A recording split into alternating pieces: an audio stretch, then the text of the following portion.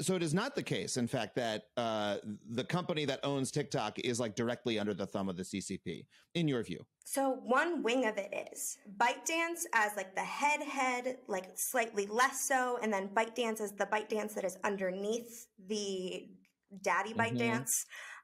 CCP has a lot more control over their products.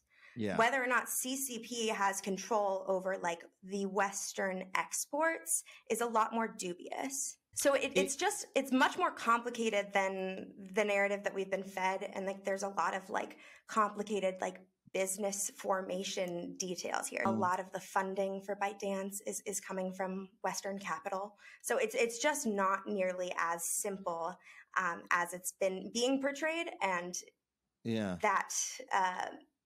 that complexity, I think, creates a lot of room for fear mongering.